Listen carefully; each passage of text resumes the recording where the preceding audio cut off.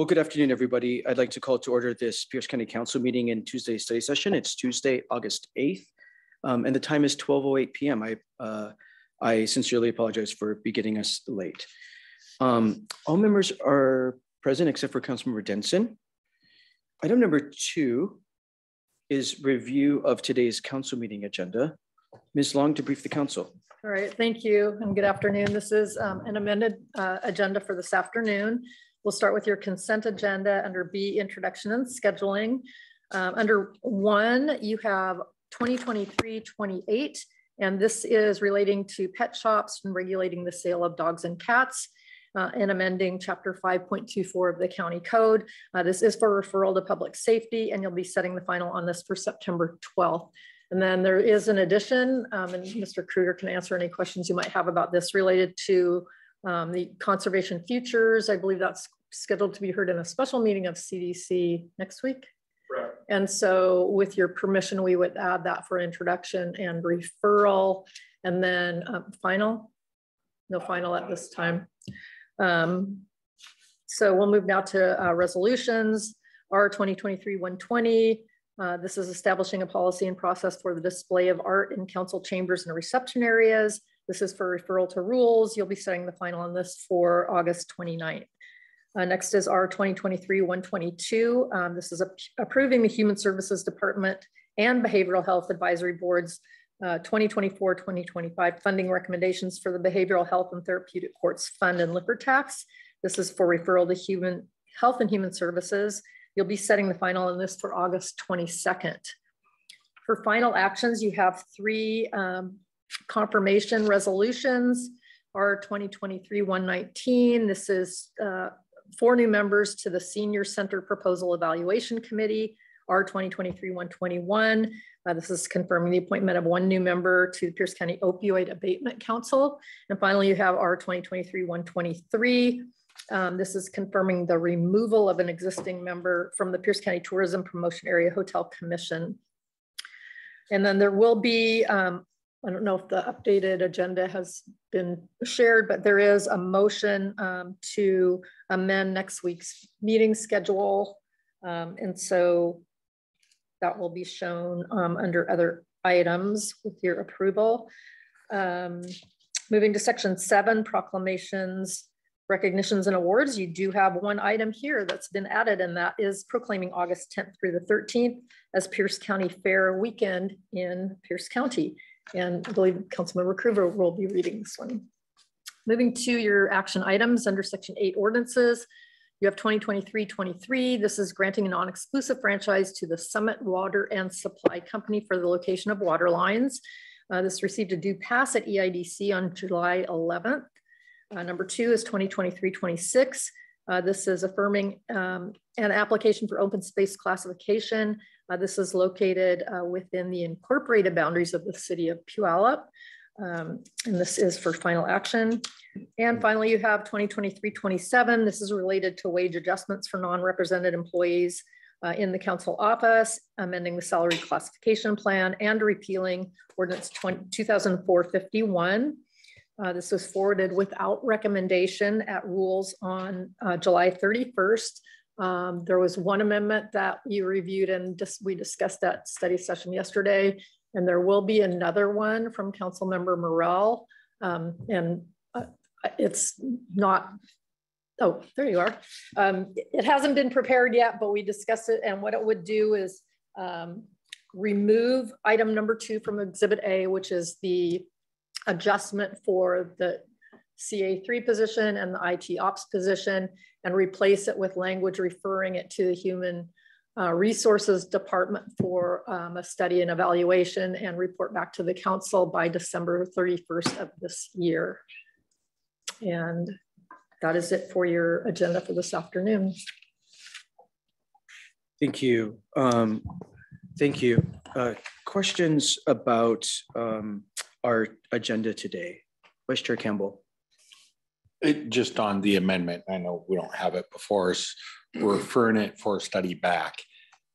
If there are any changes from that, would we commit to making them retroactive back to at least this decision point when we could have moved forward?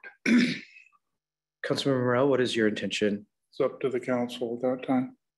Okay, I think just out of fairness, it's been asked now, we're referring it off. If it comes back that what was proposed is something that we could or should do, it's not fair. So I think we should at least set a date of retroactivity, maybe September 1st, August 1st. We can think about it between now and final, but I think it's only fairness rather, so it doesn't look like we're just punting for the sake of punting. Thank you. I think as long as we have an understanding, it's okay. I don't think it needs to be in writing, but I mean, we have the ability to do that. Is that not correct? Right. At the time you do make any changes, so if the amendment passes and HR comes back to the council with a report and recommendation, when the council chooses to act on that, it can also decide the timing. Yeah. And the reason why I'm looking at this is since the class and comp study was done in 2020, there's been various departments who have not agreed with the classification and the salary scale and the Y rating. And the process is they've made request of HR, Human Resources, to reevaluate those and update the comps. I think Councilmember Campbell, myself, and Councilmember Krueger was just at the Assessor Treasurer's employees meeting, and they have followed the same process. I think they have 29 positions that they've requested to update them and to check the Y ratings on several of them. I just think if we sidestep the process that all the other departments have to go through, it sets up a lot of finger pointing. And so that's why I'm doing it. No other reason. It's just, I think that the council needs to understand what could happen if we just arbitrarily accept our own comparisons, internal comparisons, I think is what or comps, internal comps, instead of having HR come back and say yes. And since then, and I've had Chief of Staff, Ms. Murray, to check into kind of what has changed in the comps out there. And one of the like ones is Snohomish County, who, if you remember in the 2020 study, they were below Pierce County in their, they call them LAs up there. And then King County is just given a budget. So Chief of Staff Murray put together some comparables. And since then, Snohomish County has gone back and reevaluated the LA's positions and actually added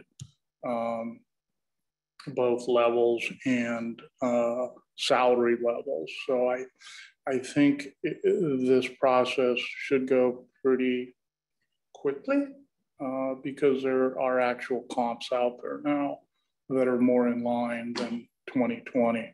But there again, it's HR coming to the council and saying, these are the comps and the classifications, and we feel that they're in line, and then we make a decision based on that and not an internal decision. So that's why I'm bringing it forward. Thank you. Thank you, Councilmember Morel. Vice Chair Campbell.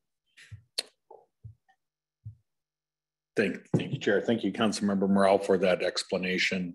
Again, I'll just kind of, and I don't think we need an amendment to your amendment, but just reinforce that if we have a finding from HR that we should be at X, that I would request that we look at some form of retroactivity to some date around now when we could have, because if, and I'll request at that time and we can discuss at that time, if your amendment passes and we send it to HR and it comes back and there's change, we can have that discussion, but that would be my intent, just to preserve that in the conversation.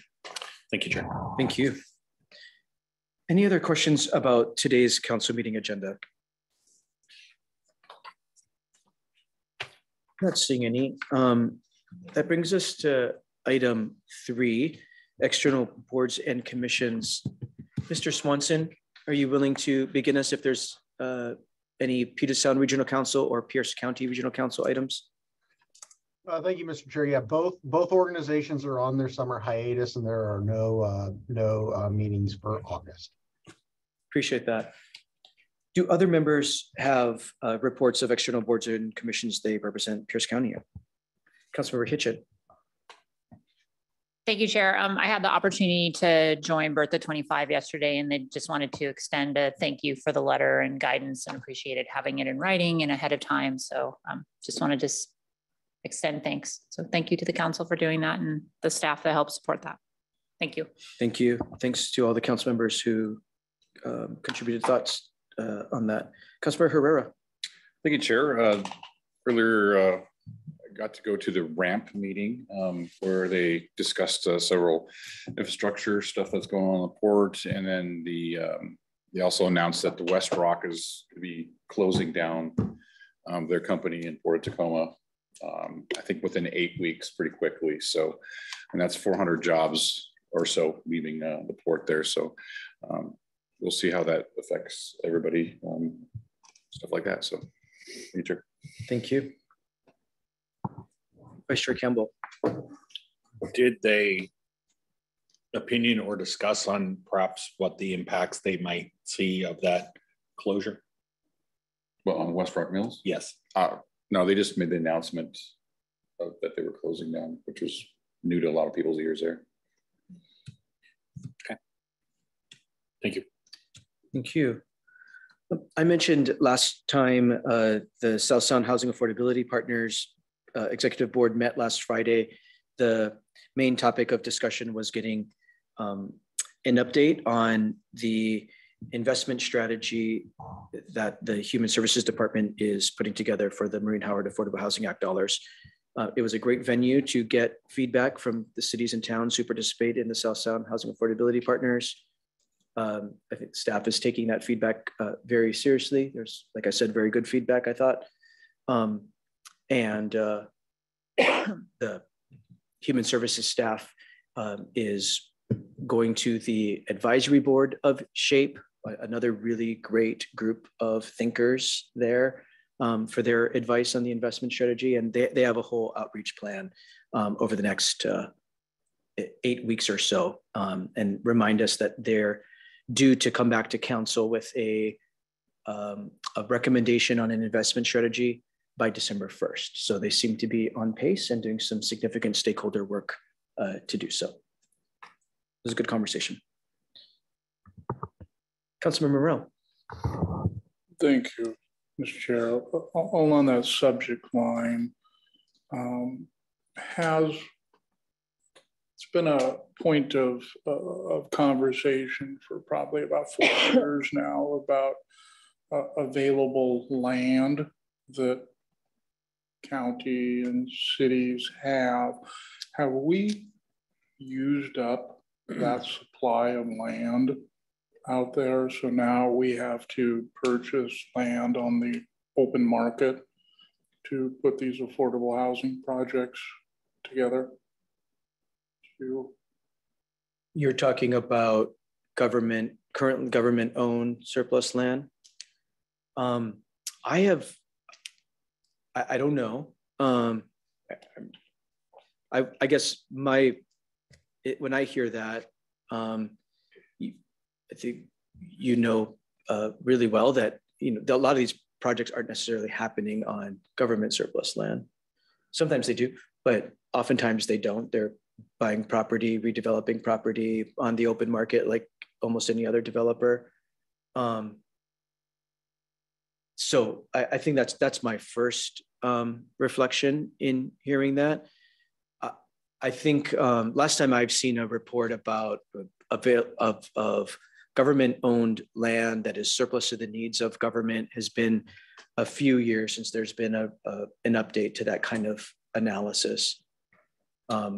One of the many things we've asked the Community Development Corporation here at Pierce County to do is, if you probably recall, is we asked them, what would it take for our community development corporation to take a more active role in analyzing county-owned surplus land for redevelopment, especially for affordable housing purposes.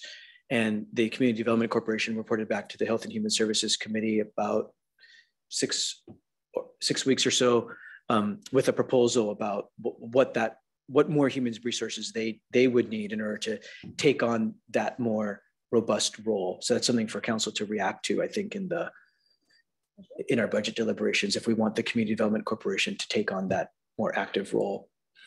Okay. And then the other question I have of the group is, have they looked at the cities? Do the cities have all the same tools in their toolbox that Tacoma has? I guess what I'm alluding to, like the multifamily tax exemption. Do all the qualified cities in Pierce County have that? My understanding is no. So not all the cities take advantage of a multifamily tax exemption program. Not all of this eligible cities use the maximum thresholds for SEPA exemption, for SEPA infill or redevelopment. And that is one of the things that SHAPE is doing, is putting together a toolkit to make it as easy as possible for a city or town who is eligible under state law to take that tool and implement it if they so desire. The short answer is no.